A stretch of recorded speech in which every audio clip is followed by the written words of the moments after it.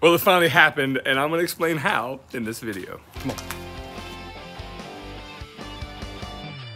Hey guys, welcome back to the shop. Well, it's November 26th. Here in the States, we celebrate Thanksgiving. So if you're here with us, happy Thanksgiving to all of you. And if not, happy Thursday to the rest of the world. Well, it finally happened. And honestly, it was my fault. I'm gonna show you exactly what happened here. Check this out.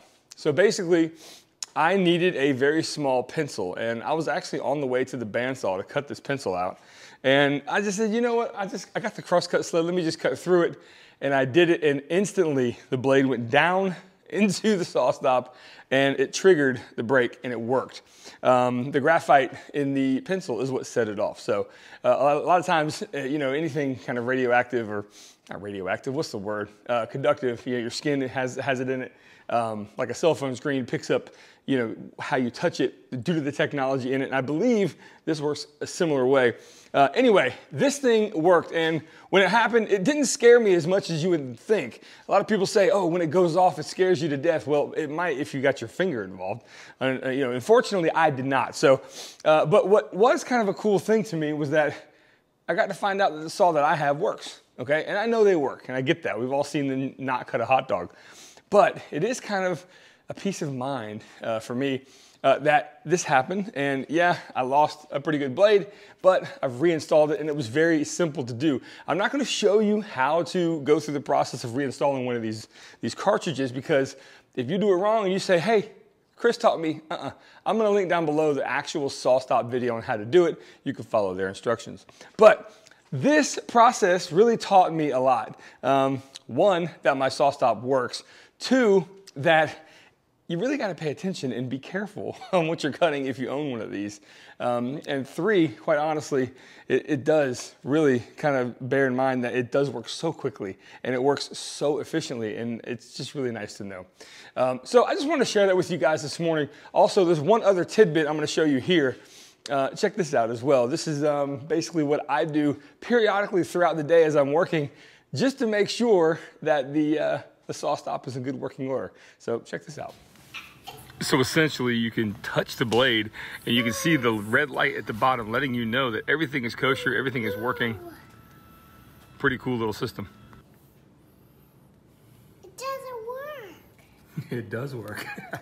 You may be thinking, why was I trying to cut a little pencil? And I'll explain this in a brief kind of summary.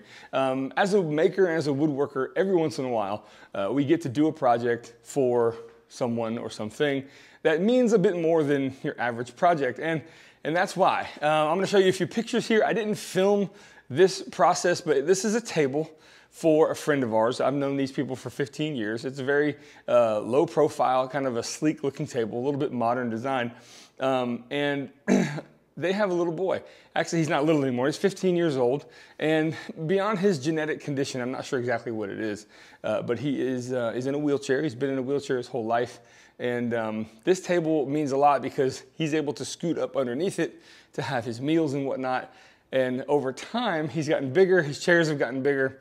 And now the table itself, as perfect as it is, isn't high enough. So I've gone through a process, and I'm going to show you a couple of thumbnails here, of raising the table up and also refinishing it with a 1/4-inch piece of Baltic birch that we then made a different color completely to match the new chairs that are going to be in this aesthetic.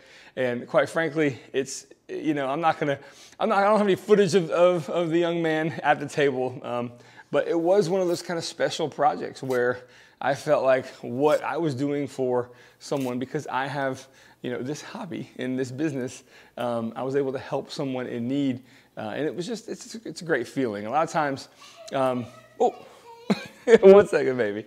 A lot of times that means a lot to people. The fact that, you know, they know someone who's in the woodworking or the making community. I'm going to share this with you.